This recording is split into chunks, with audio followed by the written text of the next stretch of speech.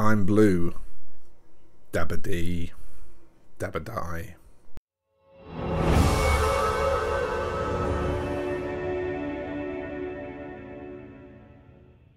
Hello folks. This week I wanted to try something a little bit different. I sometimes find that when painting commissions for more prestige models, for centerpiece miniatures, you can sometimes get a little bit uptight around the sort of performance anxiety, I suppose. And I think this is something that really translates to when we paint our own armies as well. Not a week goes by where in my sort of regular trawling of Facebook and Twitter, I don't see comments to the tune of, really want to attempt this figure from my army, but don't quite think I'm ready yet. Or something along the lines of, I'm going to buy myself this miniature to paint once I think I deserve it. And I want to maybe take some time today to show you that there are ways that you can simplify painting complex miniatures and approach them in such a manner that you're able to get a result that still looks beautiful, still looks impressive, and allows the sculpt to really be the thing that's on display here. Because after all, that is all the difference really is between these prestige miniatures and our rank and file troops in our armies. The prestige miniatures tend to just have much more complex sculpts or be much physically larger figures. And those are things that we can let work for us without actually necessarily having to do a ton of extra work. So I painted this Tzeentch Daemon prince recently for a commission with a slight conversion, just some wings from the Age of Sigmar Flamespire Phoenix kit added to the back of it, and a bit of sculpting done to sort of blend them in using this kind of ragged leather shawl. Everything else is stock from the Daemon Prince kit and required very minimal modification. And I thought it was a really good example of a miniature where I'm still painting quite simply, quite stripped back, but the net result that I get in the end allows that sculpt to really do its work, be big, be impressive, and be a centerpiece of the army. So let's go on a little journey about how I approached painting that. I will warn you in advance that I did use an airbrush for this one quite extensively, but that doesn't necessarily mean that if you don't own an airbrush you can't replicate these techniques. If you look at my other videos for things like wet blending and faster blending techniques, you will see that there are other ways that we can approach getting blends in areas that we want them. But one of the big things is that I wanted to try and reduce the amount of time spent doing the major sort of big areas of colour in the miniature, and so an airbrush was the ideal tool for that in this situation. So let's get into it. Okay, so we're going to be kicking off proceedings here with, in this case, Vallejo Magic Blue. But, you know, essentially whatever your main mid-tone colour is for your workup is the first thing you're going to want to start to look at, with the airbrush of course, and just getting that applied kind of pretty much all over the miniature. I maybe leave a spot of my black undercoat here and there in some of the deepest recesses, but that really is just, you know, the very deepest creases. And from there, the colour that I'm grabbing is Reaper Spectral Glow. This is actually my top highlight colour. This is as bright as I want all my highlights to be. But I'm going to mix this into the airbrush with the remnants of the magic blue that was in there. And I'm going to use that to sort of start to get a kind of upper mid-tone transition built up. So specifically on the wings, this is going to be very, very clear and obvious. It's going to be really easy to see where I'm applying this. But as we get to the body, I'm kind of just almost applying it zenithly. Very simple and straightforward. And then we'll go into pure spectral glow, and again just repeat that process, only shrinking down the areas that we're working on slightly, especially with the wings again heading more towards the tips where the wings transition into that kind of flame sort of pattern.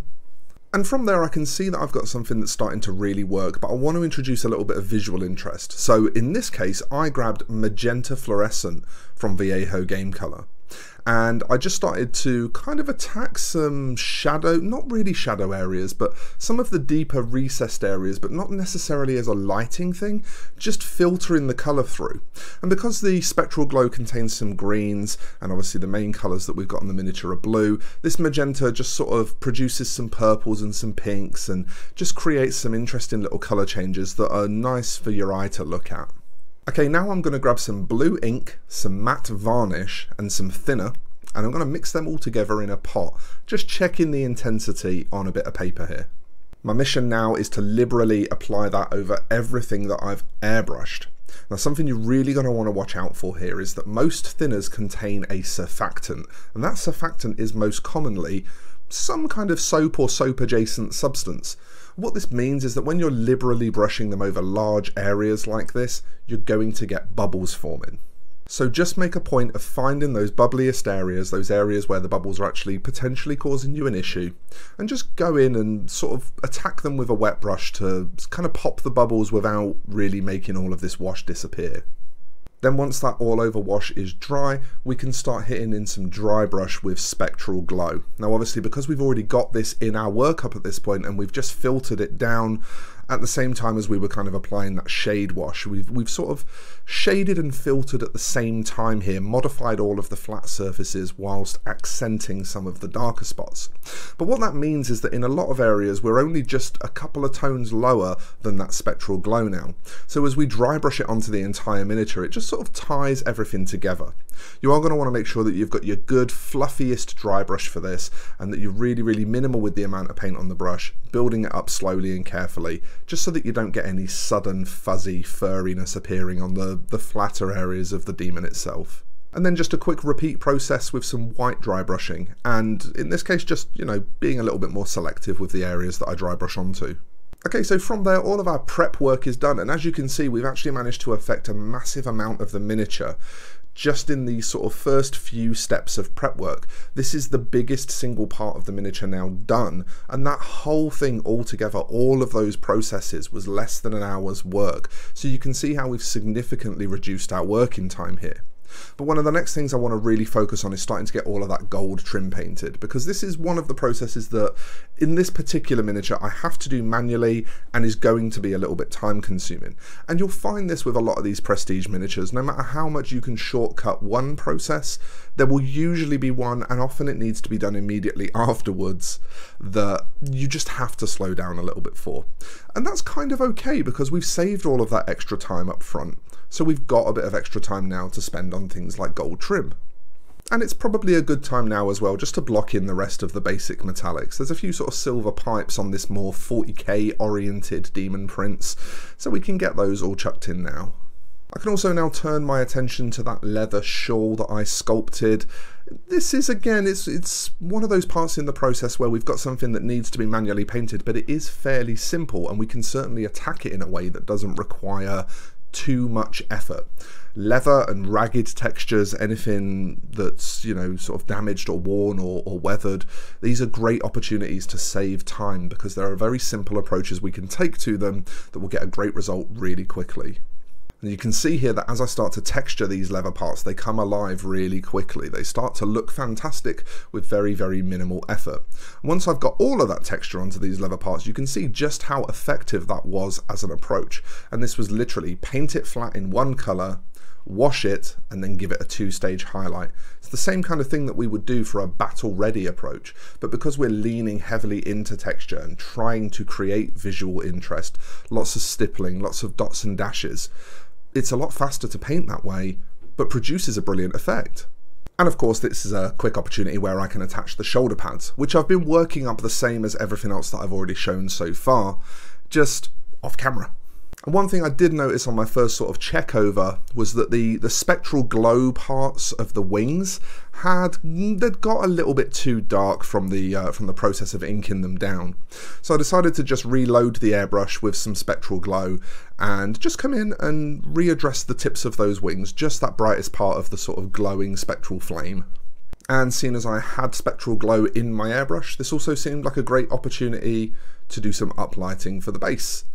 So here I'm just doing exactly what you probably think I'm doing, to be honest.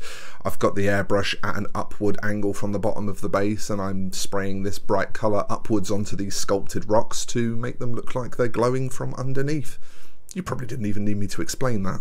And now I have an opportunity where I can actually get him based as well. So again, this allows me to take another step back now and say, with the base, with the little bit of extra height that this base has given him, is this now creating an appropriate level of oomph to the overall miniature? Or do I need to come back in and maybe start to complicate things for myself a little bit more? So the next thing I'm going to do is move on to the head. And the head is made pretty simple actually by the fact that, again, it was included in the other workups that we were doing with the airbrush, but because it was one of the sub-assemblies, I just wasn't showing it on camera at the time. But as you can see here, we haven't got a ton of work to do because we have got some good stuff already laid down. But I do want some really strong frontal highlights on this. I want to push some essentially pure white frontal highlights on this. Again, this is about drawing attention to the right places. We're inviting the viewer of this miniature to look at a small and highly detailed area, which gives the impression of a large and highly detailed miniature, despite the fact that we're not going to spend hours and hours adding loads of detail to other areas. I also want to chuck in some nice textural highlighting on the horns here, because I think that makes sense. It ties it into some of the other stuff that's going on in the miniature. And then also complete the metal workups exactly the same as I did on the gold trim. So we're just grabbing the same golds here, the same shadows, the same highlighting methods, etc.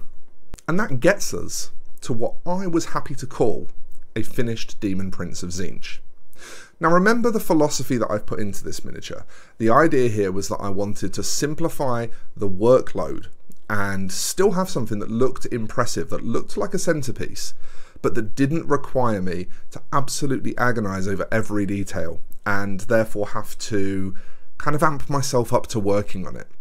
I wanted something that, as I worked on it, would feel pretty free, pretty easy, pretty relaxed, pretty enjoyable.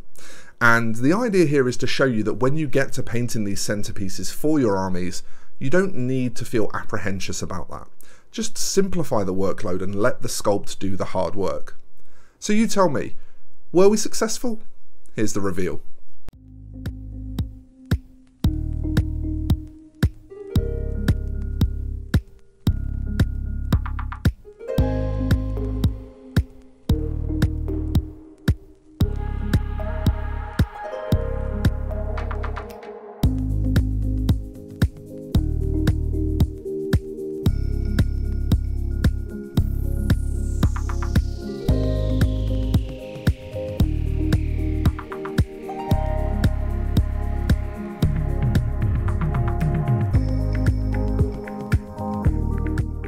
Now personally, I think this went really well.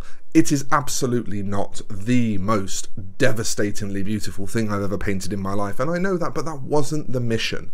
The mission was to do something really cool and impressive and centerpiece looking without stressing myself out. And I think I've achieved that. I feel like this would be welcome as a centerpiece in an army. I can imagine it with a bunch of Thousand Suns rubric marines around it, maybe a couple of nice cool other Chaos Space Marine pieces, and this would be the thing that you would pick out with your eye. This would be the thing that would stand out. And I think that's really cool considering that all of the techniques that we used were pretty straightforward. Nothing was particularly challenging. So what do you think? Is sometimes stepping back and keeping things simple a good idea, or should we always be approaching our centerpiece miniatures with wanting to paint to the very best of our ability? Get at me in the comments and let me know what you think. If you liked the video, please do hit that thumbs up button and let me know that you liked it. And you can of course subscribe to the channel, and you can enable notifications if you want to stay up to date on what I'm doing. You can find links to my social media and Patreon in the description, and the Patreon campaign starts from as little as $1 a month. So if you want to support the creation of the content, that's a really great way to do so. I'm going to get out of here for now, folks, but thank you so much for watching this video. I hope you enjoyed it, and I'll see you in the next one.